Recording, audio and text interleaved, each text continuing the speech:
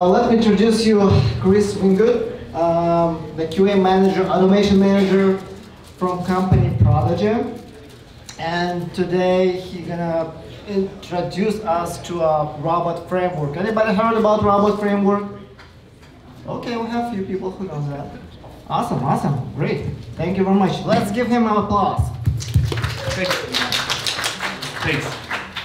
So just one more time, who's ever used robot framework or has heard of it before? Okay, a few people. So who's never automated before, I guess, is the most interesting question I can ask the group. Only a couple of you guys, huh? Well, this is going to be something totally different than if you've never seen robot and you're used to automation. It's keyword driven, so we're not going to be using syntax. We're not going to be using functions, methods, Java, I don't know, name it. We're not using any of the languages that are going to take you a lot of years in school to learn or a lot of time in training to learn. Everything that I'm going to show you today, you can download and do tonight, but you've been drinking or so wait until tomorrow. Okay, to go over it real quick, I'm going to give you a quick overview of what Robot Framework is, how to install the software, configuring your first project, getting familiar with keywords, writing your first script, and then the next steps that you should start working on to learn more about the software. And again, this is just an overview, so next couple slides. What is Robot Framework? Why would you use it? And how to get started. As you heard earlier, everybody wants to depend on open source software. It's because everybody in the community contributes to it. So Robot Framework is exactly that. It's an open source project. It's built on Python, and it's used by a lot of different people. Why use it? So I use it because I didn't have a programming background. I wanted to be able to automate. The company I worked for didn't have the budget to hire QA engineers. So they were like, we have some, they could maybe do it, talk to us in a couple of years, and maybe we'll be able to do mobile automation, which was the team that I specialized in. So this was very early on in the years of Appium, and I was like, well, I'm going to try and figure stuff out myself. So I taught myself how to do this. It took me a little while, but you can go through, there's tons of resources on it, and as long as you've written test cases, you're going to be able to do this. Also, it's free. You don't need any expensive tools. They do provide an IDE. I don't use it because it's not as compatible as I'd like with all the different platforms that the actual language is, the Python language and robot itself. So I use PyCharm, and we'll talk about that in a little bit. And then the last item is cross-functional coding. So between all the different libraries and everything, you can write API tests in it, you can write your mobile tests in it, web test, application tests, database tests, everything all in one framework. Real quick again, I can't teach you everything in 30 minutes, so here's a couple things that I'm not going to go over today. You're going to need some basic computer knowledge.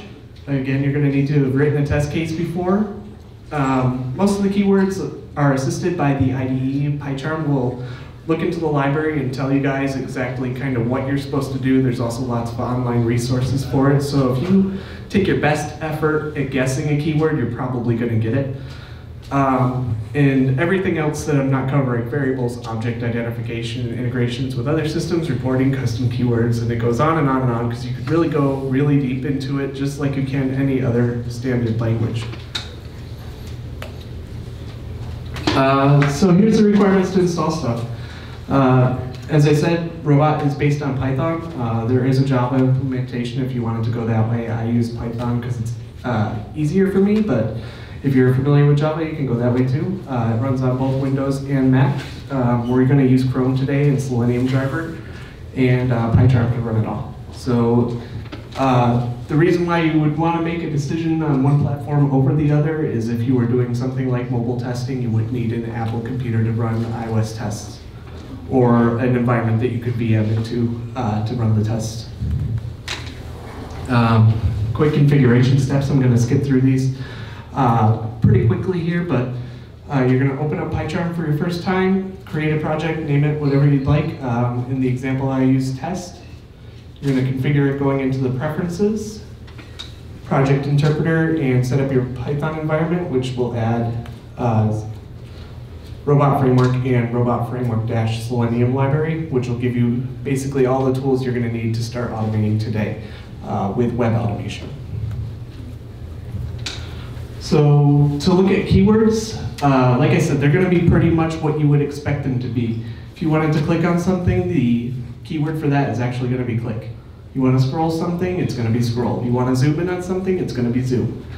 The only thing that you're really going to have to learn outside of that is object identification. So you need to learn how to figure out NextPath or CSS or identification via accessibility identifiers, however you want to do it. All of them work great. It's not really up for, I want to debate any particular one being good versus another. I think they all work fine. And we'll go right into our first script.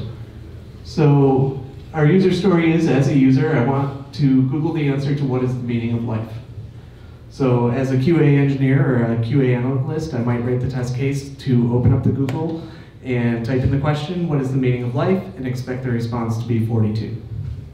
So I might break that out into steps. Open the Chrome browser to google.com, select the search field, type into the text field, what is the meaning of life, click the submit button, and record the answer. Anybody want to raise their hand and guess what the keywords are going to be for that? If you can guess the keywords for the first one here. Open browser. Yeah, open browser is exactly it. What about the second one? Click. Yep. And then the next one for typing in the text. Yeah, so we're all pretty much on the right track. This one would be input text, so we're going to go right into the next slide. This is some code that was written, so you guys can see it's open browser. We type in the URL for the argument and the browser we want to use. In this case, it would be Chrome. Clicking on the search field, so that way we can get the cursor active on it. In Google, most of the time, the cursor is automatically active, so this is an optional step. Then we have search, so we're putting text into the search field. What is the meaning of life? And then the last one here, this is NextPath for Google's search button. They don't really want you automating their page, so they make it a little bit more difficult. That's why it's a really crazy long XPath that's not particularly useful, but it works for this particular test. And then for recording the answer, just to keep away from the really complicated scenario of actually finding and parsing the answer, we're just going to take a screenshot. And then next, we're going to run the script. So to run the script, you'll go into PyCharm's terminal, type in robot test, the directory, which is test, and then test.robot for the file name that we set up in the project earlier. And we'll go right into a demo real quick.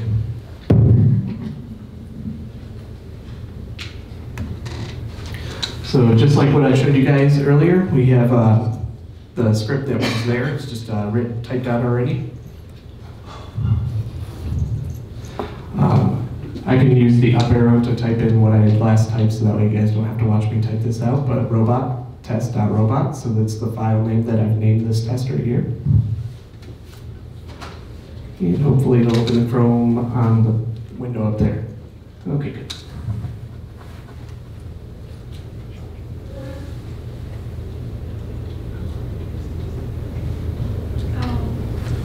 Okay, so I didn't add any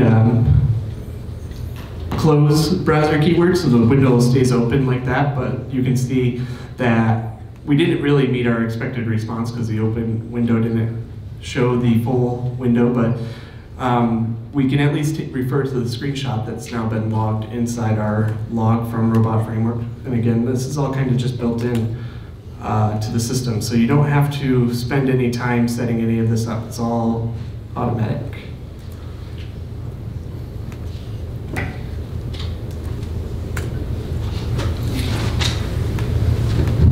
So the log will tell you exactly the steps, each step that passed, and take a screenshot for you at the end.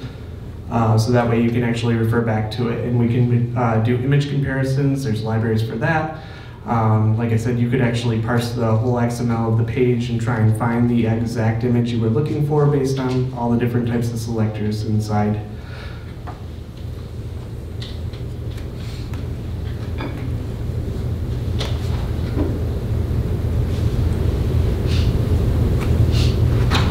And then, like I said, there's just a lot of things left. The Appium is a big one for mobile testing. I use it every day.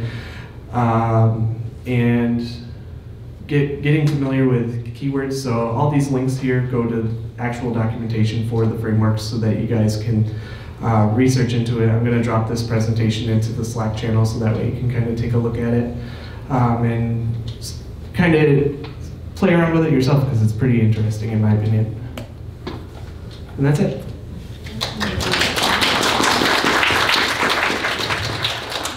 If you guys have questions, go ahead and raise your hands, I guess. Really? That's it. It's too straightforward. Come on. Okay. Okay. Last call. No question. Please. So you demonstrated using the Chrome browser. Can you test with other browsers? So in my role specifically, we work directly with mobile devices and Appium, so we test different mobile browsers for sure. I just use Chrome because it's the easiest one to work with in terms of object identification, so it has all the developer tools built into it. You can right-click on anything, ask it to inspect and copy the XPath directly, which if you're just kind of just learning, it's fine. You're not going to use that, obviously, going further into your career, but definitely being able to do those inspections is really part of every type of automation that you do, regardless of language. My question was actually, let me clarify my question is, does the robot framework let you integrate with other tools, like say the Selenium Grid or the browser stack, so you can test with different browsers, like say if I want to test with Safari or I want to test with, the cross browser testing for this one? Yeah, you can launch any browser that you want through it. It'll launch IE or Firefox. You can hook it up with Selenium Grid, and we use actually that to cycle through mobile applications through the different operating systems too.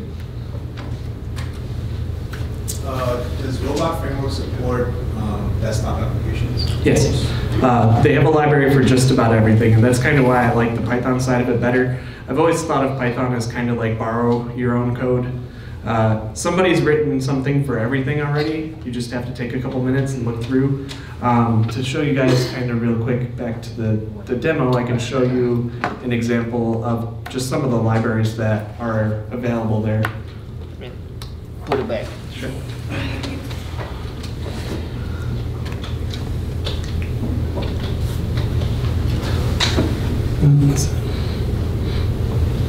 How do we get it on that screen? Windows P. It says Windows Shift Left. Yep. Here we go. There you go. Okay. So these are the ones that I showed you guys how to set up real quick in the presentation. But if you go, now it's hard because it's not on my screen too. Right up here is an add button. And this is managing your Python environment. So you can add just about anything, but I'll show you just in general. There are so many different libraries available already. So you want to work with Oracle. I haven't used most of these because there's so many, but Oracle Aardvark, there's Appium there. Yeah, Appium's there. There's, like I said, database, REST APIs, integrations with TestRail, one of the big ones that I use.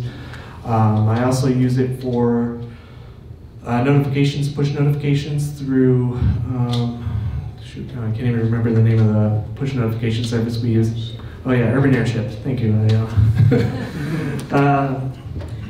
And the reason I like to use this really is I've taught a lot of people to use it as well. And you don't need anything to really get started. It doesn't really get much harder than what you see here. There are definitely levels of implementation where you can grow into it. So if you wanted to do something like working with Urban Airship, you would have to maybe take their API and build keywords around it in Java or Python. But a lot of times, like I said, those already exist, so you just get to use them for free. Anybody else? All right, so let's give applause.